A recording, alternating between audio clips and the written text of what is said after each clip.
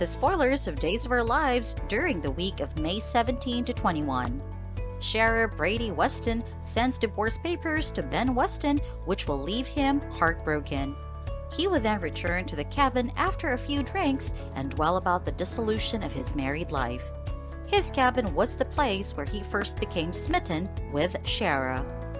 Since it was the start of their DOOL adventure together, he plans to visit the cabin and attempts to remember his memories with Ciara.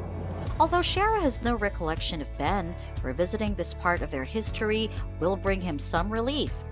In the cabin, he will destroy the divorce papers and deny abandoning his wife.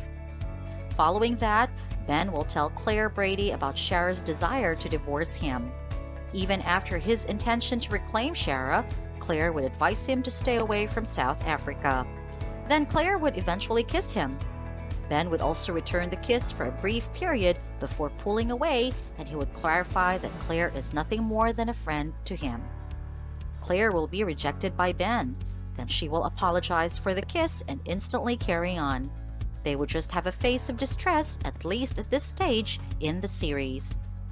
Other day spoilers reveal that Sami Brady DiMera would outsmart Kristen DiMera by giving a stronger deal to Xander Kiriakis. Kristen will recruit Xander to assassinate Sami and Lucas Horton, then he will go over to the DiMera basement and point the gun at them.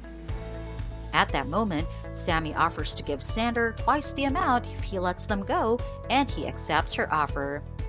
Also, other major updates are expected in the coming week, such as Nicole Brady confessing about her night with Xander to Ava Vitali. Sean Brady would indeed create a trap at a hotel and kiss Jan Spears. However, his scheme backfires. DOOL viewers can see Abigail DiMera saying farewell to Chad DiMera as she decides to depart town and clear her mind. And Dr. Clay Snyder's manipulation plot would put Gwen Rishek in a bad situation.